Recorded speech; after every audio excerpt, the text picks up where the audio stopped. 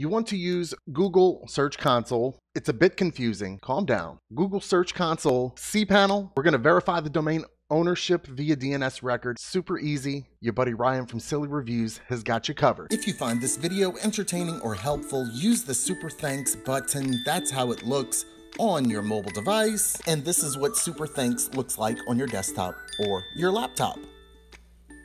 As you can see here, we're trying to set up Google Search Console. I was a little confused. My domain is registered through GoDaddy, but my hosting, my DNS, those servers point to the hosting plan at a different company. I just figured it out. This is how you do it through cPanel. Super easy. So you're going to have this code to copy, right? Go to the main portion of cPanel after you have that verification code copied. Here we go. My cPanel looks like this. I used to have the old style theme forever, and then it made me update my cPanel to glass. But all these links, no matter your theme for cPanel, will be there, and we'll get Google Search Console with cPanel. We're going to verify that domain ownership via DNS record really easily. Go down to the domains portion in cPanel, click on domains. Over here, you're going to see all your lists of domains. I'm trying to do this for Silly Reviews, which is on the second page. Here's Silly Reviews. Click on Manage for the domain that you want to start using Google Search Console on.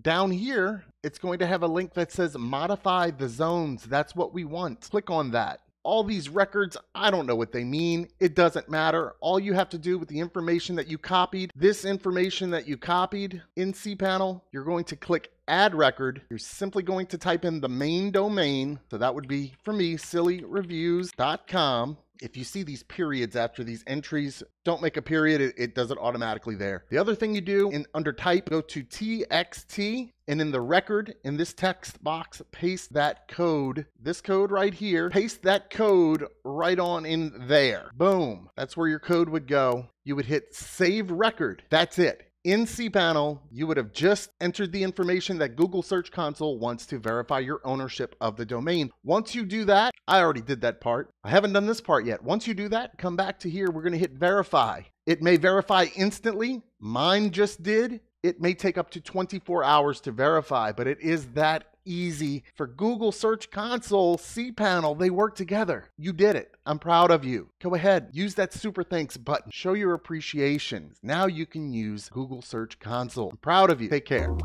Subscribe and turn on notifications.